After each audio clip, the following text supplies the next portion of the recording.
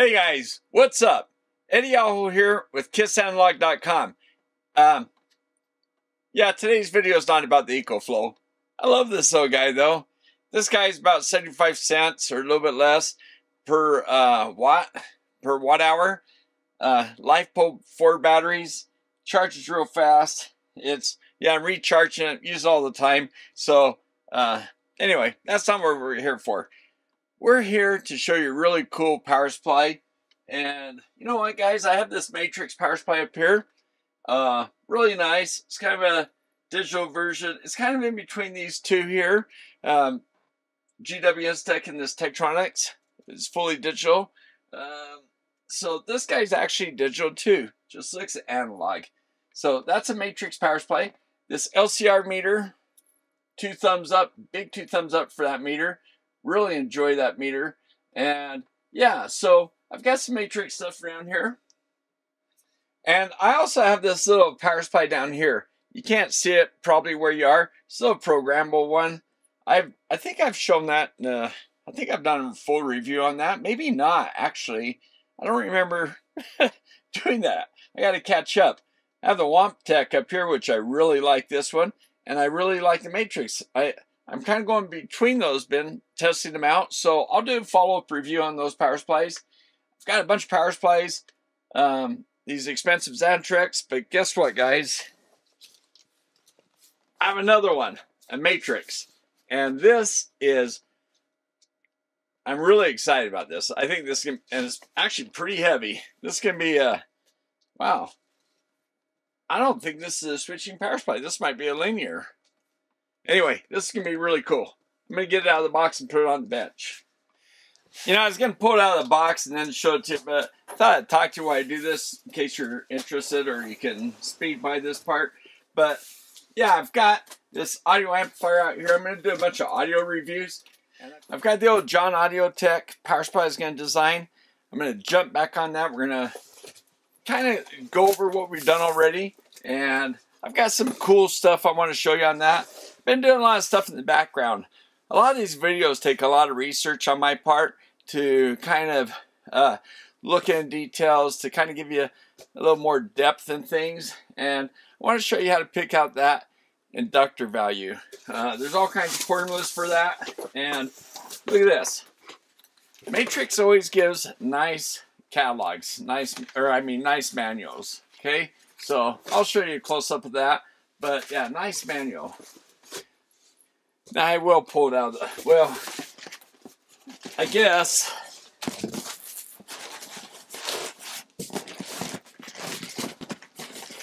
Alright guys, so a bunch of, wow, it looks like power cables. This is kind of a heavy bag, so looks like a communication cable and a power cable.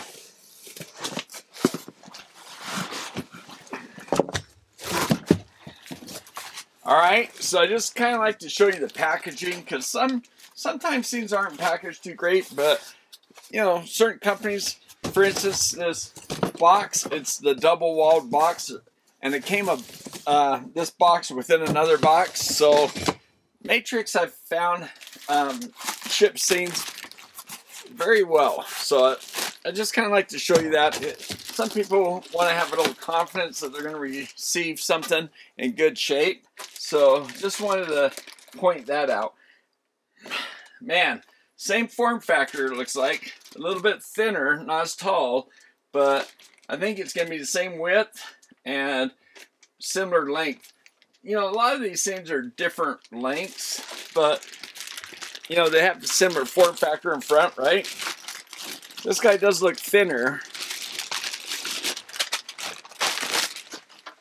Oh man, this feels like a linear power supply. Yeah, this is heavy. A lot of weight up front, but it is pretty well distributed, but it is a little bit heavier in the front. Has some large feet here. And here's a switch for 110, 220. So now this kind of form factor of power supply or multimeter or whatever, you know, LCR meter. Actually, this looks like the same form factor as LCR meter, but they have these handles that you pull out.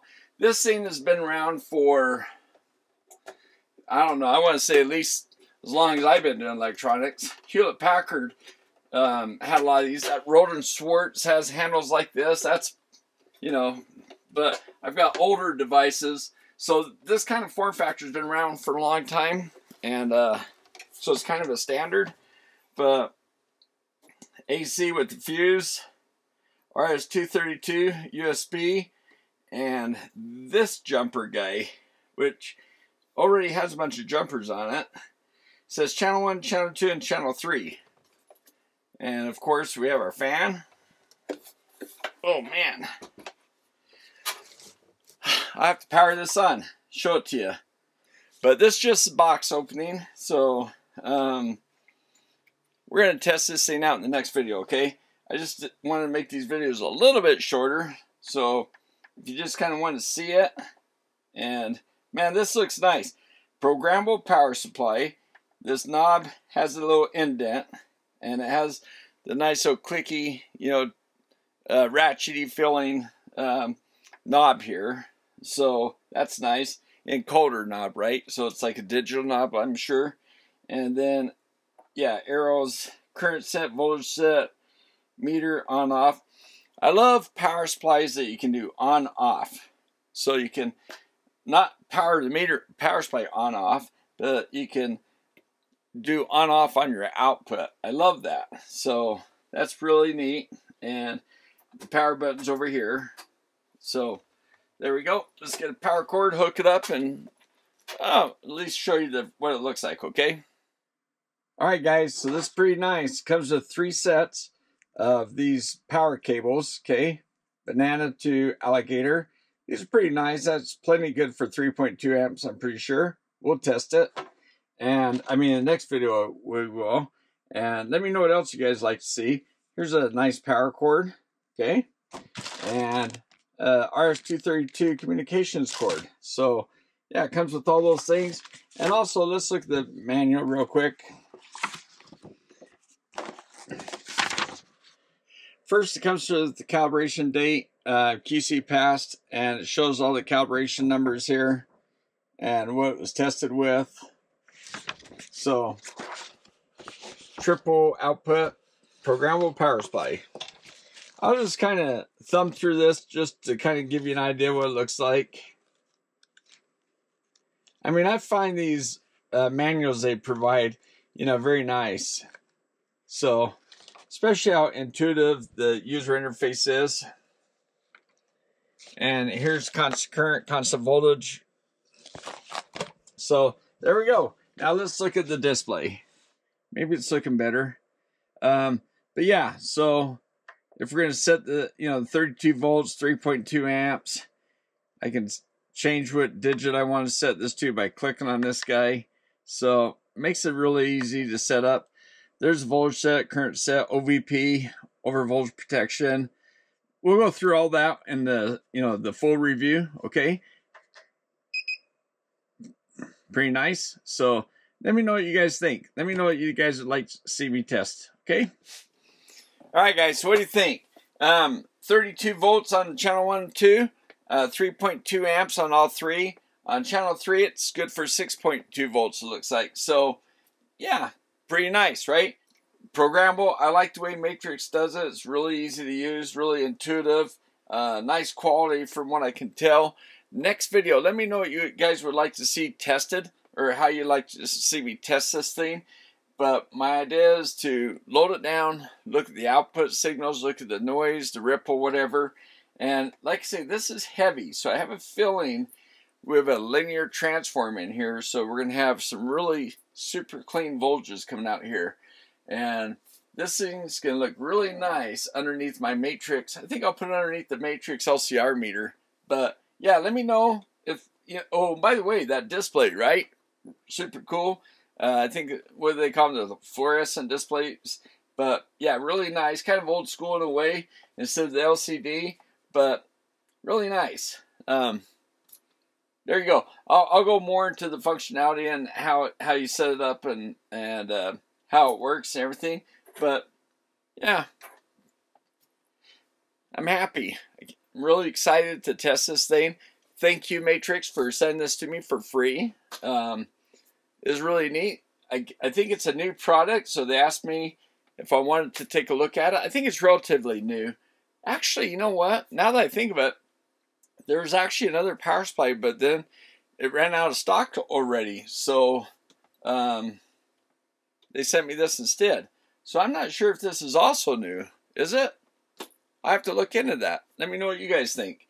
But let me know what power supplies you guys like in this kind of form factor, this kind of voltage factor. So, all right, guys, thanks for watching. And by the way, 2 thumbs up to my patrons as always. Really appreciate you guys.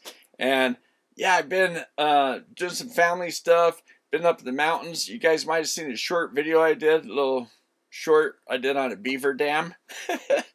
I've been doing getting the house ready for winter. We had a tough winter last year, so this year I'm trying to do a little bit more prep for that, trimming trees and all this kind of last minute stuff, cleaning gutters, you know, all those things you have to do when you live in snow country. So sorry I haven't put out a lot of videos in the last few weeks, but I'm going to catch up. It's winter, so that'll give me another reason to catch up. So I've got so many videos here, so many ideas. I got this little audio amplifier. I'm going to kick out some videos on that. I'm going to start putting together a standard on how to test and how to quantify or the performance of these audio amplifiers. So I've got several Fosse amplifiers I'm going to do, and I've got some IEMAs, and yeah, we're going to see how they stack up. All right, thanks for watching, guys. We'll see you next time.